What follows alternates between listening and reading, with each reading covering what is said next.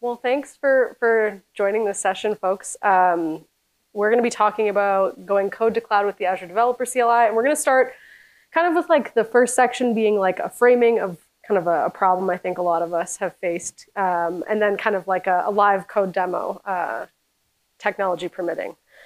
Okay, so I want to start by asking you to all recall a time where you were building some kind of an application, really any application. And if you can't think of something, maybe we'll think of a to-do application where you can keep track of daily tasks. You might want to add tasks, add due dates, tick things off when you've completed them. I'm just using this as kind of a canonical example, but really this example will scale to pretty much anything. And so for most folks, this part's pretty trivial, right? You kind of can imagine these three components: your front end, back end, and database when you're starting with your local prototype. And then, from there, you might need to make some decisions, and these are maybe some bigger decisions. You might have some existing knowledge of libraries and frameworks, have a tech stack that you've used before, or you might need to do some research to identify options for your app.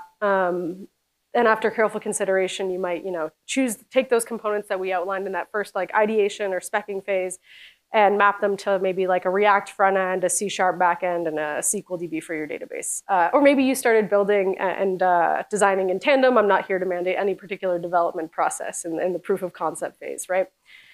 And so now, right, the next step from there is maybe like you've decided on your idea, you have your tech stack, you've started building something, it works great locally, awesome. The next step here might be to get it up and running on Azure. But if you're not well-versed in Azure or don't have a ton of expertise in the cloud, this can be actually like a pretty daunting task, right? So the actual question of how do I get this up and running on Azure is a really big question that requires you a bunch of research, really. And as you research, you might have more questions that pop up, like which cloud services should I even use? Or how do I set up my local dev environment? How do I provision the right infrastructure with the right configurations? How do I know that what I'm doing is using security best practices? And with all of those questions, the unfortunate bit is that it's not really straightforward, right? You'll probably end up with it depends on X, Y, or Z being the answer to any one of those questions, which makes things even more cumbersome. So we've heard this. I think this is pretty relatable for a lot of folks. It's super relatable for me, and like something that I've really struggled with is like taking my prototype and actually making it a real thing that I can share with my colleagues or peers. I've worked at startups in the past as well, and we didn't have a dedicated DevOps person to go out and like figure all this stuff out for us. So we talked a lot about these questions, right? But like, let's take a look at some answers. So if we were to say take that to-do app or that basic kind of three-component app that we talked about in that ideation phase and actually get it up on Azure, this is one kind of flavor of option that we could use, right? So to get that three-component app up, we'd actually need to provision or create 9 different resources on Azure. And so in this case, we'd need an app service plan to define the set of compute resources needed for the web app to run, 2 Azure App Service instances for our front end and back end of the app, a key vault to store our application secrets because we don't want to be inline AR tokens and passwords. That's a security no-no. Cosmos DB API for SQL for our database, log analytics workspace to store all of our collected logs and data, application insights to provide live app performance management and monitoring, and a portal dashboard. But not only that, we'd also need to figure out how to set up roles and permissions, how to configure the services, how to get set up to be productive when we're locally developing, build out charts, set up our CI/CD pipeline. And so taking that app from our local prototype to Azure and all of those things, it really becomes a lot to think about and manage, right? And so what turned out that a very basic example actually turned out to be quite complicated when we added Azure or the cloud to the equation. And all in all, answering all of these cloud-specific questions, provision the infrastructure, deploying your code on Azure is a lot to think about. And if you're an app developer and you're not that token DevOps person, the Azure piece of like actually deploying your code is a hindrance in your like productivity and velocity, right? Because it's kind of like this hurdle on a path from A to B, where A is some problem that your business has, and then B is serving that those customers are actually having that solution in place. And so this is kind of the framing and a place where I want to introduce you all to the Azure Developer CLI, which can really help us kind of in that end-to-end journey from GitHub to local development to the cloud.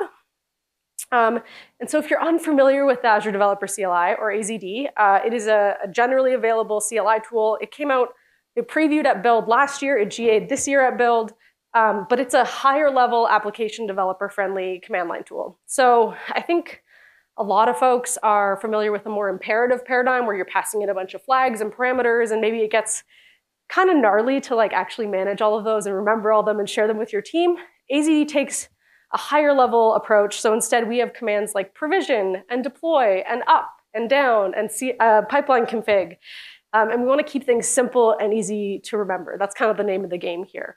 And so I just told you like it's super simple, and I just told you how hard Azure was, and now suddenly there's a CLI that's super easy to use, right? Where did that complexity go? Well, it's still there, but we've actually chosen a more declarative route for the CLI.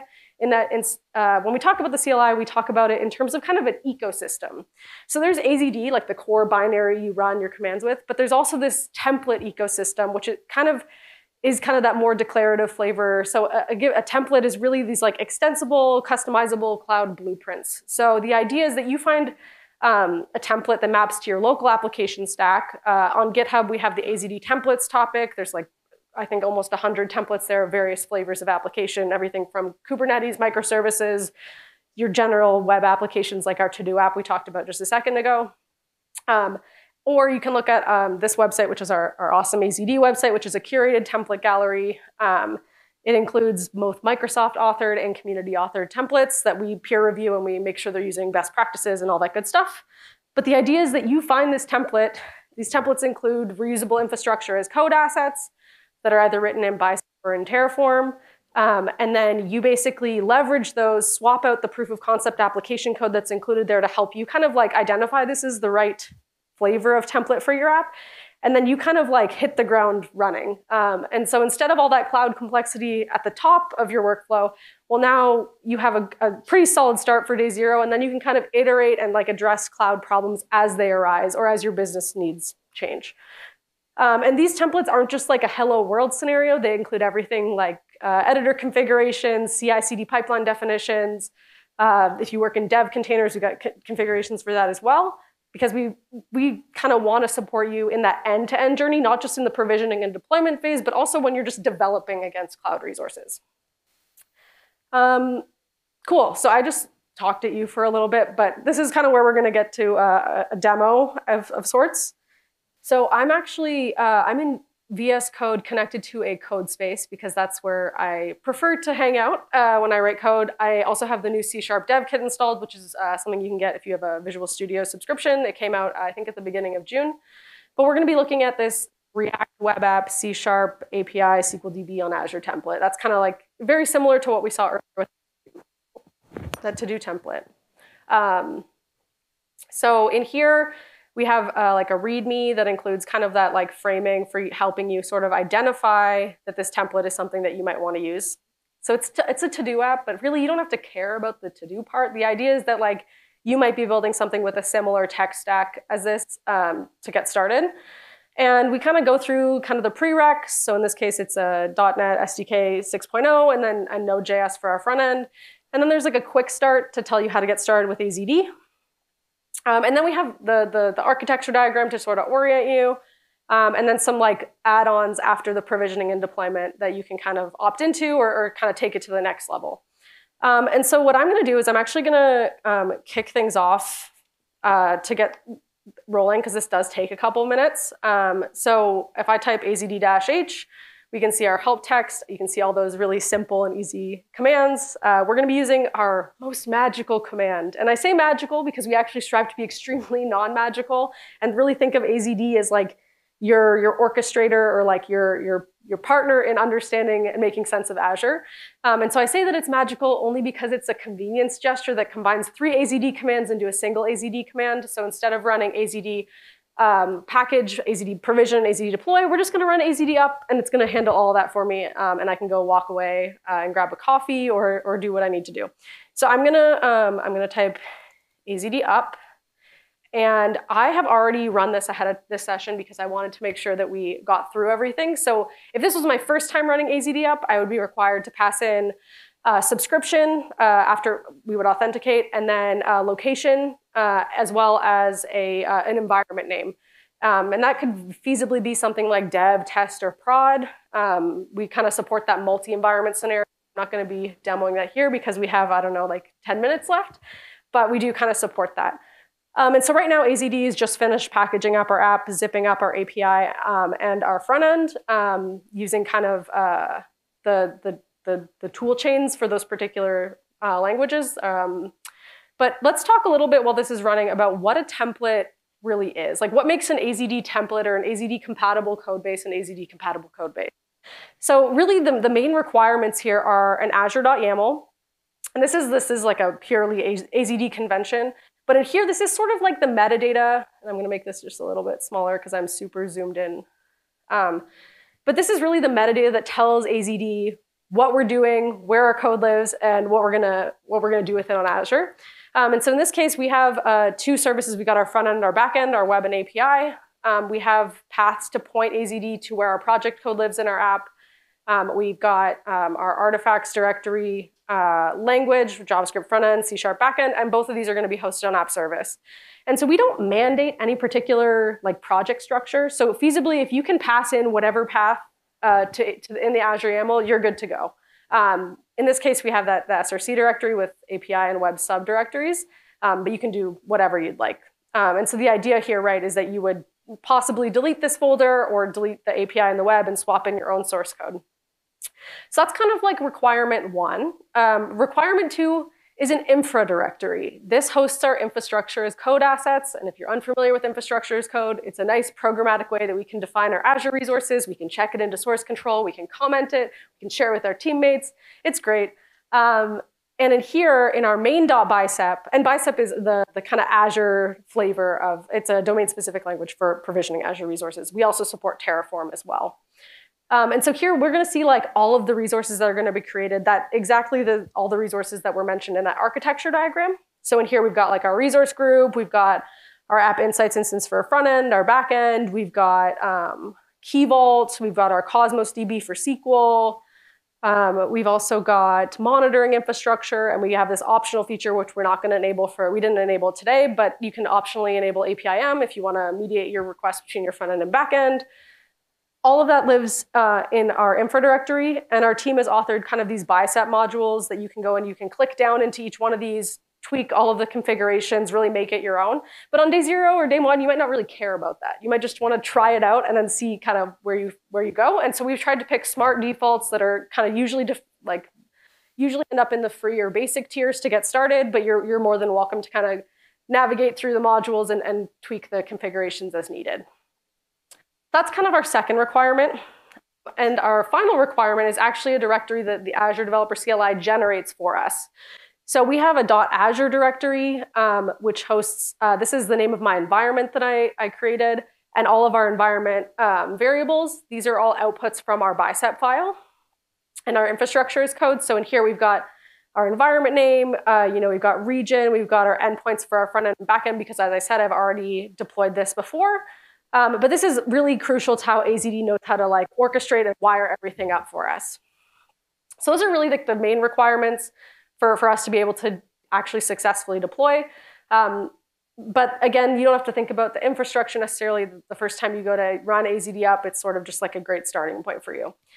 I also mentioned that we had configurations for CI/CD pipeline definitions, and this is maybe like one of my favorite things about AZD is that I'm running AZD up locally today, but I also have it set up in CI. So now when I push new code to my repo, AZD will go and run, provision, and deploy for me on every commit. You could set up on tag or whatever you want in your CI/CD pipeline run. But now, like, I don't even have to really think about my deployments, which is really nice. So I just install all of my app dependencies. I install AZD through our GitHub action, and then I authenticate with federated credentials, which is OIDC, OpenID Connect, which is a security best practice, and then run provision and deploy. So I don't even have to think about running AZD day to day. We also have editor configurations as well. So this is taking a couple minutes, and it's taking a couple minutes because we're not just hosting your app somewhere, right? We are actually setting up all the right resources, wiring them up, like actually creating the roles, permissions, all that good stuff, so you're set up for success, kind of starting from the get-go. But as this is, we just finished our provisioning, so if I expand this out a little bit, we have all of our resources created for us, unique identifiers that we can take a look at in the Azure portal if we wanted to monitor that deployment. And now we're running AZD deploy, so we're actually taking those zip files and zip deploying them onto app service right now. So when this is done, it would look like this. We're almost there, but I ran this earlier and took about 6 minutes and 53 seconds to deploy the app on Azure. And if I go and I click these, I can, we had an openapi.yaml in here, or swagger.yaml, so we can explore our endpoints.